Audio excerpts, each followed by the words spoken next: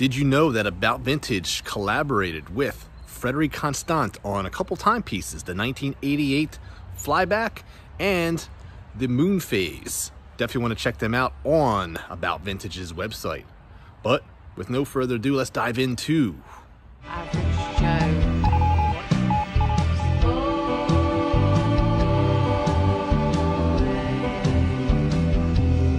always time to be kind to one another.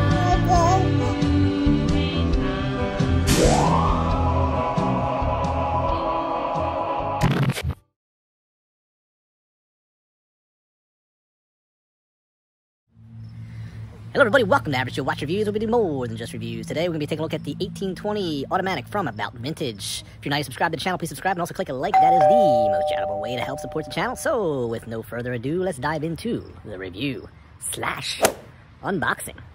Oh yeah. Alright, so let's unbox the About Vintage by Scott Anderson. Comes in a cardboard box. You've got the gold embroidery here. And as we open it, we've got ourselves a little booklet here, and it gives you some how to care for your watch, what all the water resistant stuff means, gives you some what the atmospheres equals to meters, and all kinds of different information here. So pretty cool. Shows you how to size your buckle as well. All right, comes in a protective foam, and I like the little flap here that always helps to slide the watch out, or should I say the box out. And they do these wooden boxes, which are really nice, and you can see the engraved logo in the box, but just a really nice touch. Love the packaging from About Vintage. And then we open it up, and there we go. There is the watch. And it does come with some more materials. 1820. And it just gives you some facts here. Pretty cool touch there. And you've got your instructions on how to set the watch. All right. And there you go. So let's get into the review. All right, so let's take a closer look at the 1820 automatic About Vintage. Right away, you notice the blue hands and the blue applied indices. Very, very nice touch, and they really do stick out on this very minimalistic dial.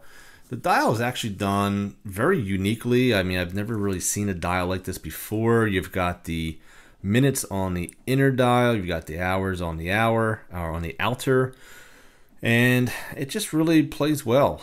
Very minimalistic, but yet it gets the job done. That second hand there, it's got that circle that's framing out each one of these minutes, which is really cool. And look at that date wheel. The date wheel does match the dial, and it actually does say date there, so there you go there. I do like the fact that the second hand does touch each one of the indices out here. On the railroad track chapter ring there, and the minute hand actually does touch as well. You've got that vintage style hands there, which goes along with the theme. So as you can see, it's got some anti-reflective coating on it. So let's take a look at, well, let's just take it off the pillow first and foremost. I think that'll play a little bit better for us here. It is on that thick mesh bracelet that they provide, and it is very quality. It feels nice. It's got a nice brush buckle, and you can even see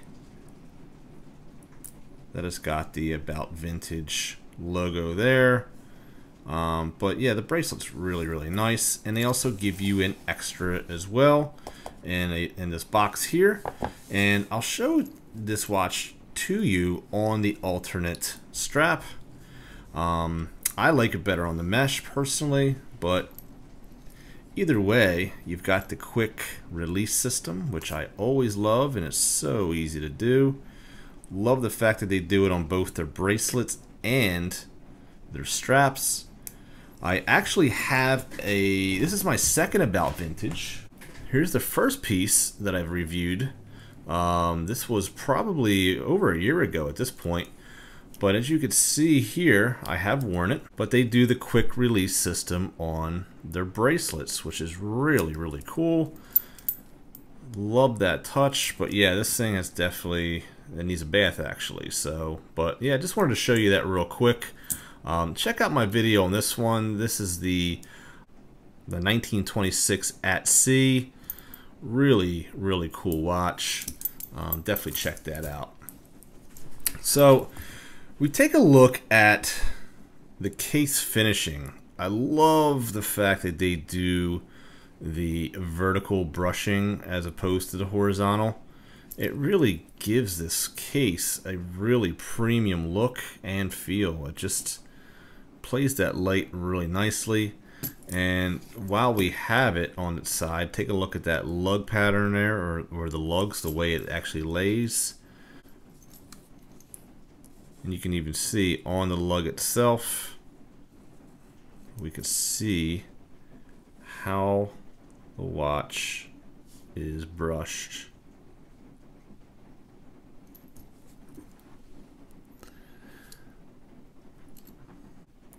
You do have a signed crown, and you've got the coin edging on the crown itself. And we do have a tag on the back.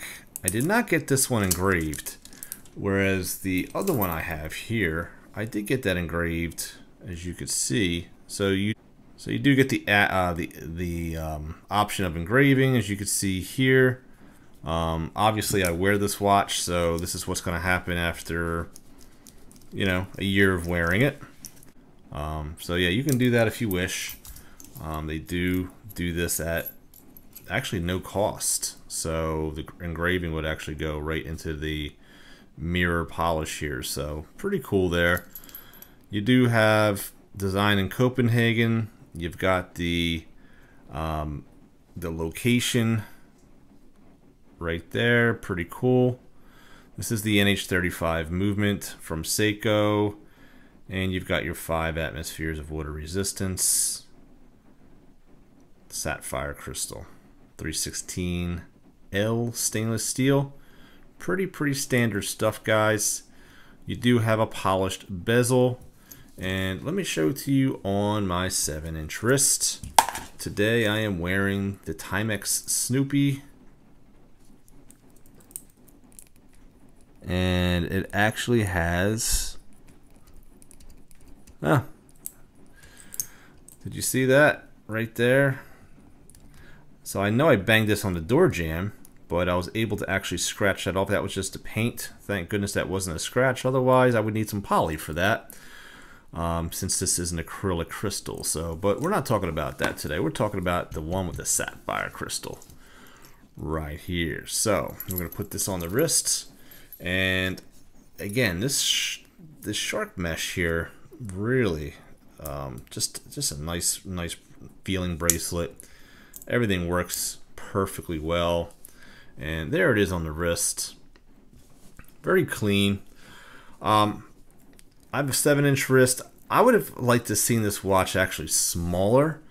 Let's take some dimensions, because it's looking a little bit larger than I would have liked.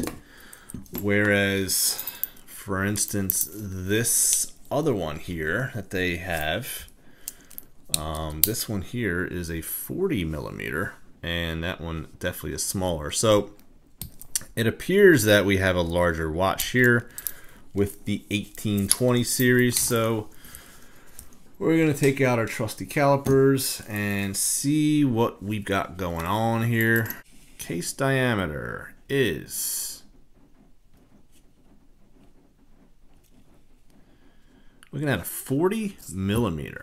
Actually looks larger, and you got a 13mm case thickness, and our lug to lug is indeed a 48. Not too bad.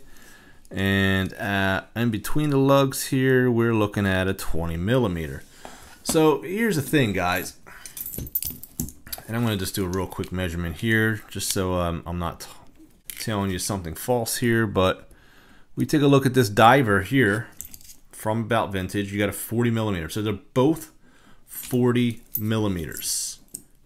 So if you take a look at the two watches here, you see you got a lot more dial here than you do here, but yet they're both 42 millimeters. So when it comes to divers, and for me personally, I like 42 millimeter divers because, you know, they look a little bit larger on the wrist. This one here, I actually would have been fine with a 38 millimeter, to be honest with you. But for me, it actually wears like a 42 millimeter, which for this particular watch, I actually, my personal taste, it's a little larger on my wrist than I actually wanted it to be. Even though the lug to lug is like right at a 48. So, but that's personal preference. But yeah, I would just like to see this shrunk a little bit, for sure. There's no question though that the materials that are used here are quality. I do like the blue hands, and those markers there, you could see they actually are applied. There is no luminescence on this watch. You could wear this as a dress watch, and this does come with that leather strap. But for me, this is just more of a grab and go kind of watch.